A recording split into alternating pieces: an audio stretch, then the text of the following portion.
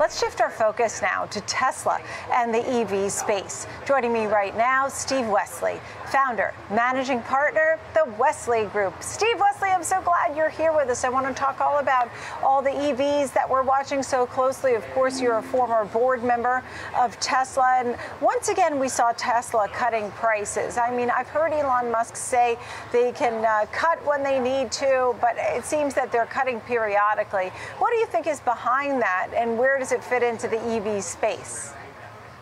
Well, you bet. This is extraordinary news. Tesla has just done their 6th price decrease of the year. They're triggering a global price war. And why not? They're uniquely positioned to win the price war because they've got 13% net margins versus Toyota at 7, Ford at 2. No one else can keep up. They're doing a global land grab because they can. And I think what's interesting for investors is this is just terrible news for Toyota, GM, Ford, and the others, but it's great news for consumers. EV costs are coming down a lot, and they're soon, probably by late next year, 2025, going to cost less than gas cars. The whole world is going electric. Right, understood. In the meantime, you know, I was reading in Barron's over the weekend, and they were talking about the competition in the space and actually noting that BYD has been taking market share and actually at 37, to the tune of about 37%, 4 times Tesla, leaving competitors like Li Auto, XPeng, and NIO in the dust. Where do we stand? Are we worried about the competitive space for Tesla? Because everybody always says what a leader Tesla is. Look, the whole world's going electric. Tesla's the king of the hill. They just delivered 466,000 cars in Q2, $25 billion, on track to do 2 million cars this year, $100 billion in revenue. The Model Y is the best-selling car in the world, and they're about to launch the Cybertruck. So this is good news for them. But if you look at the big picture, Tesla, 21% of global EV auto share, BYD at 16.7%.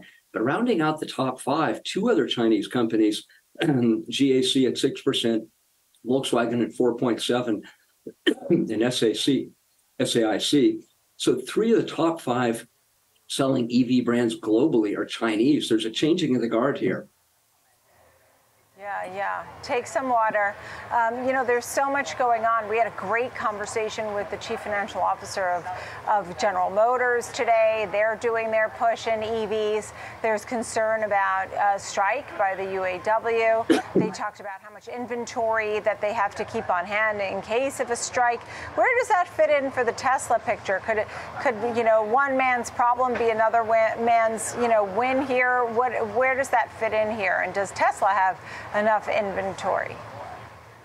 I think Tesla will have inventory. Look, they've got 5 plants at full production now. They've just broken ground on another plant in Monterrey, Mexico. More coming. I think the big question when you step back and you look at BYD and say, wow, 352,000 cars they sold in Q2 to Tesla's 466. They're getting pretty close, but BYD is growing faster, 95% year over year. So keep an eye on the Chinese. The big question, if you step back and look at this, is will Americans and Europeans buy Chinese brands in general, but especially with IoT devices in every car?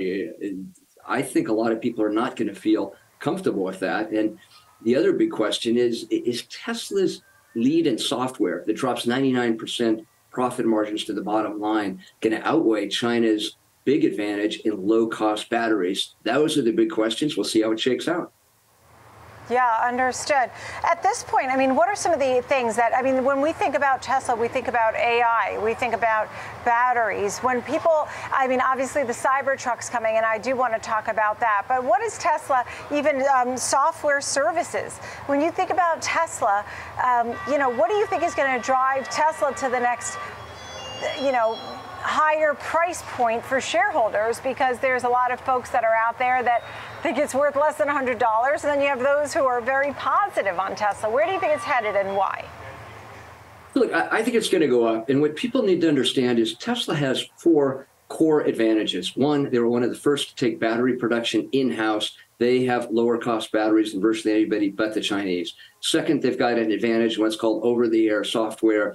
That gives them a big advantage. Third, They took their dealerships in-house. That gives them a big advantage over others years ago. And fourth, they've been a leader in the robotization of manufacturing. They will manufacture cars in a fraction of the time. They've got large stamping machines. They just have fewer parts in their vehicles. But if you step back a little bit and look to the not too distant future, Tesla's got this other huge advantage no one's talking about yet, but they will be soon. Tesla deployed 3.7 gigawatts of energy storage in Q2. That's enough to power all the homes in Chicago and Los Angeles. Their mega pack batteries combined with their Autobiddo software enables them to provide turnkey solutions. In a nutshell, Tesla is quietly becoming a global utility. Now, Q2 energy revenues were only, I say only lightly, 1.5 billion, 6% of total revenue, but they're growing 222% a year. If they can keep up and expand their energy business for another year or two like this, their energy division may be their secret weapon. Oh, okay. Steve Wesley, thank you for that, of the Wesley Group. Really appreciate it. Thank you, Steve. Great to see you. Love having you on the show always.